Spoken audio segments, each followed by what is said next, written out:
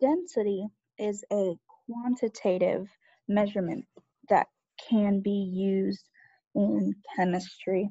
Now, density is just the state of how compact something is and is going to depend on the volume and the mass of that substance. So you can see here these different liquids that are layered on top of each other with some solid things in there, and the highest density is going to be here at the bottom. So that's going to be our biggest density, and the smallest density will be here at the top. And everything just layers on top of each other because how different their densities are. Our density formula is here. The density is going to be equal to the mass divided by the volume.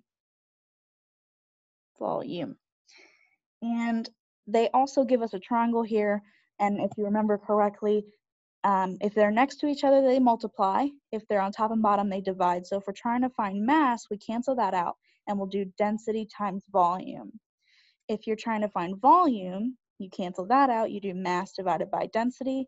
And if you're trying to find density, you cancel that out and you do mass divided by volume. So that's just our simplistic way of figuring out which equation we should use. So we're going to do an example together. A substance has a mass of 45 grams. So there's your mass. Mass is equal to 45 grams. And it has a volume of 15 centimeters cubed. And I just want to put out there for the record, centimeters cubed is the exact same thing as milliliters. And it wants to know what is the density. So our density formula, density is equal to mass divided by volume.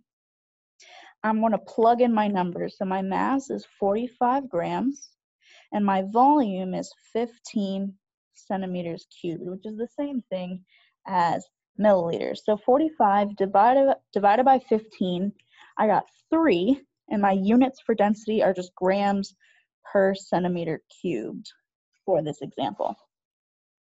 Now, density has this weird thing where we can find the volume based on what we call the water displacement method.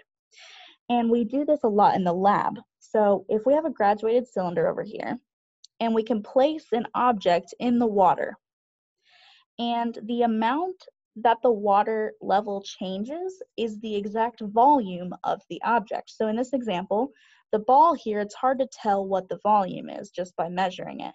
But we drop it in this liquid, and the liquid volume goes from 80 up to 100.